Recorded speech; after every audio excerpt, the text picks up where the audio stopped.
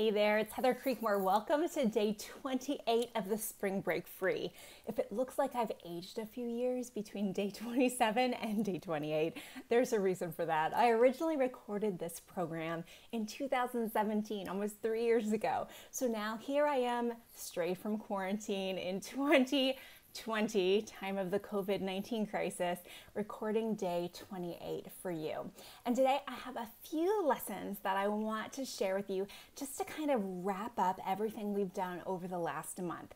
You see, what's happened is in 2017, God had taken me on a tremendous journey and He had shown me a lot of freedom. But you don't just stop growing all of a sudden. So there's certain things that God has shown me over the last few years, and I want to share them with you today to kind of wrap up this month that we've had together. Lesson 1 is about freedom.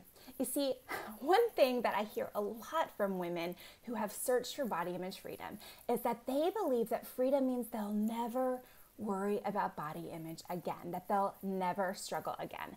And friend, I've got to tell you, that's not true. Now wait, before you get discouraged, here's what I want you to know. Freedom does not mean you'll never be tempted again. But what freedom does mean is that you'll know how to handle that temptation. So before my body image freedom journey, a thought would come in the morning where I'd feel bogged down and maybe it was looking at the scale or looking in the mirror. And those thoughts that followed that initial thought would bombard me all day long because I didn't know what to do with them. But what freedom looks like for me now is that thought may come in the morning. In fact, it may have come this morning while I was putting cover up under my bags under my eyes. But what I'm able to do now is I'm able to answer back those thoughts as they come. Those voices of the enemy is what they really are. And I'm able to do that in a way that allows me to stay free all day long. So friend, that's what freedom looks like. Lesson 2, and this is one that God's just been showing me this past year. Friend, your body is good.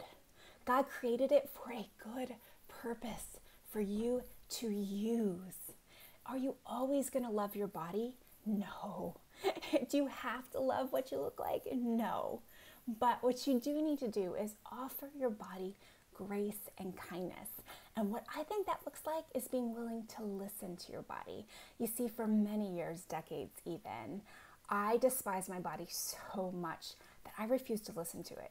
It was like, hey, listen here, body, I'm in charge. You're going to do what I want to do. So we're going to go on this diet, and I don't care if you're healthy or not. We're going to lose this weight. We're going to exercise this many hours a day because I don't care if you're tired or not. We need these results. And all of those behaviors were really harmful to my body. In fact, in the last couple of years, I've been diagnosed with thyroid disease and Hashimoto's disease. And so I believe that being so cruel to my body because of my body image has actually resulted in physical health problems that I'm just starting to cope with now. So, friend, my encouragement to you as we wrap up this series is you need to be kind to your body. Start listening to your body. Give yourself grace no matter where you're at in this body image journey. It's okay. God created your body. It's a good thing. And it's okay to be kind to it. And then the final lesson for you today, day 28, is I want you to focus on what really matters. You see, I think so much of our problem is we just keep our focus on the wrong things, right? And I've heard this quote, I think I'm going to butcher it, but it's like you are what you look like or you become what you focus on. Friend, focusing on your body image is a dead-end street, and hopefully the last 28 days have shown you that. But I just want to emphasize it one last time as we close here. If you wake up focused on what you look like and stay there all day long, it's just going to lead you to a place of misery. So I hope that through this 28 days, you've learned to change your focus and take it off of yourself and put it onto Jesus.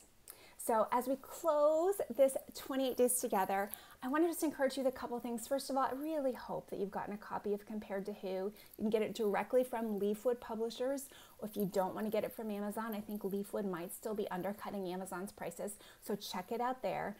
Also, I have a brand new book coming out this September. It's called The Burden of Better: How a Comparison-Free Life Can Lead to Joy, Peace, and Rest. Okay, so how many of you have ever felt this burden, this heavy desire heavy focus that you have to be better. You have to do better. You have to look better, all the things better, right?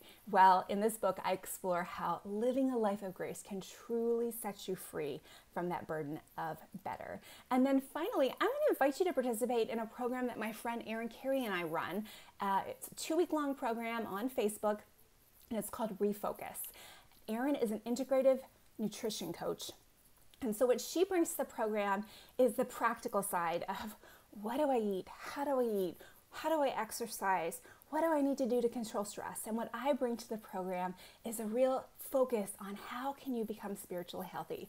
So Erin and I have worked together for a number of years, and we decided that kind of both of our programs were missing something. Her program was missing the spiritual side, and my program was missing some of the practical side. Like, okay, I know diets are bad, but what do I eat then? So together we talk about all those things that so many women coming out of body image struggle worry about. So our next session starts soon in a couple weeks, mid-May. And if you've not participated in that yet, I hope you will. We've had 100 women go through the course so far this year, and the reviews have been awesome. So consider doing that. It's called Refocus. You can find out more about it on my website or on my Facebook page. Thank you so much once again for being part of the Spring Break Free. I hope you've enjoyed the program. If you missed anything, you can watch all of the sessions through my website, comparedtowho.me, if you're not on Facebook, or you can also watch them on YouTube. They'll be available until June 1st. So hurry, watch the content soon, otherwise it's going to disappear. That's all for today, and that's all for the Spring Break Free. Thanks again for being a part. Bye-bye.